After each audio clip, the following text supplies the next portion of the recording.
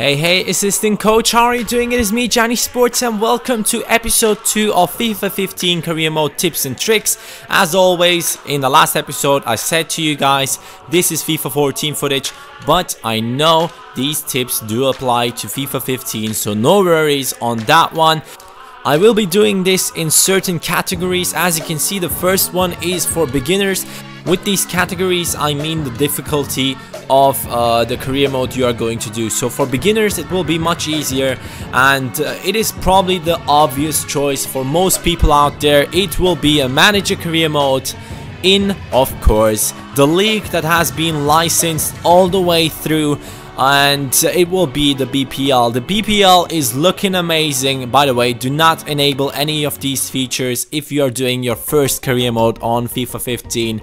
I think getting the real FIFA 15 career mode experience, you have to not enable those features. But my suggestion for you is you should pick a team like Arsenal, Chelsea, Manchester City, Manchester United, or Liverpool. These are all the top teams for the BPL, and you will enjoy fighting for the title, and it will be a bit easier, and it will be a great experience having those fans in the stadium and just enjoying the atmosphere.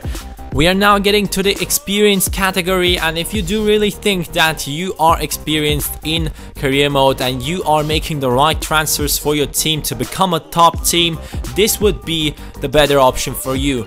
I am talking about teams like Atletico Madrid, Bayer Leverkusen, Marseille, Everton, Fiorentina. All these teams are teams that are not really the best in their league, and they always have a team or several teams who are normally placed in front of them in the league. And the big goal with these teams is going to be getting the title win and getting into Champions League and trying to get as far as you can. And of course, this will be a much more challenging career mode than the ones you will have with the top teams from the beginners category. And I think this will also be a career mode for a lot of guys out there that will be much more enjoyable because there is an actual challenge for you. But talking about challenge, guys, we are now getting to the professional category, and in this one I will be doing this a couple of days or a couple of months into FIFA 15, I believe.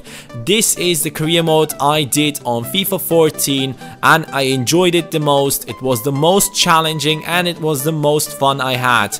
It is not the Premier League, it is not the Championship, but it is also not the League 2. I want you to start in the League 1, because if you start in the League 2, you are probably going to get bored along the way, so you will have to win 2 seasons in order to get to the BPL. So I'm suggesting you go ahead and pick a team from Football League 1, and if you also want to do it as I was doing it in FIFA 14, go ahead and place a team in the Football League 1, customize the transfers so you will have a team full of young talents.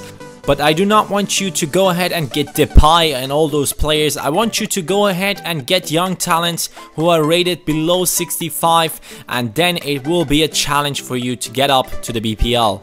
But there's one more thing I would like to address. This is really a tip that I would give you for any career mode you would do. This is the Youth Academy. Guys, seriously, I think that a lot of people do really forget about using the Youth Academy, because the only thing that makes a career mode interesting if you're going into season 5, 6 is having young talents who have developed. So this is a thing that you should definitely go ahead and look into when you start your FIFA 15 career mode. Try and get the best scouts possible, because if you put money into them, you will have players who one day will be worth a shit ton, and it will be worth it. I hope you guys enjoyed this. If you're not an assistant coach yet, go ahead and subscribe right now for FIFA 15 career mode footage when it comes out. I really hope you guys are looking forward to it, because I am. Have a nice day, and peace, assistant coaches.